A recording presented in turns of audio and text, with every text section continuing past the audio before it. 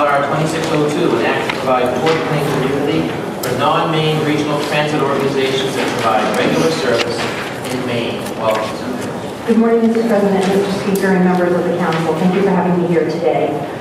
Despite the complicated title about this bill, it really boils down to jobs, revenue for the state. And it's all due to the closure of the Memorial Bridge. So I will focus on Kittery as an example. I pulled the tax records from Maine Revenue Service. Over the years, Kittery has delivered significant taxable sales here in Maine. In 2010, $241 million in taxable sales occurred. That converted to $12.7 million in tax revenue to the state of Maine. The Maine Department of Transportation 2 years ago asked to have an economic impact study done, knowing that the closure was coming in the next few years, and as you all know, it occurred a year earlier than expected. That study indicated that in Kittery alone, 43% of the businesses would be negatively impacted by the closure of the bridge. 17% of those would be impacted to the point of closure. So that tells you the impact it will have, approximately $1 million on our tax revenue.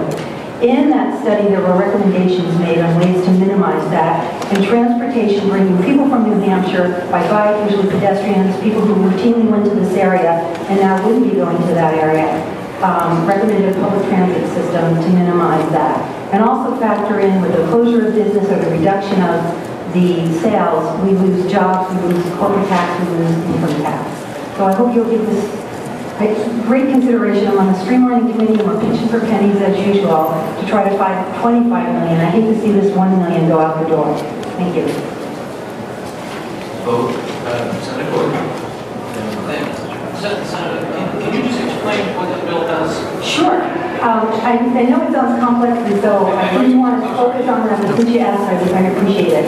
Essentially, we have no public transit system along the river and the communities affected by the closure of this bridge and eventually Sarah Mildred Long Bridge.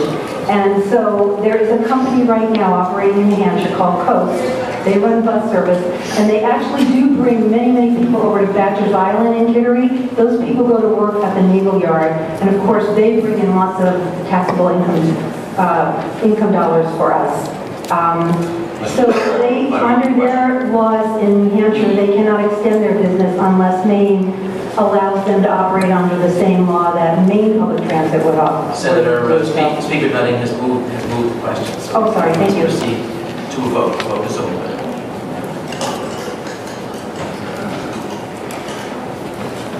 Closed. 10-0 unanimous. Thank you very much.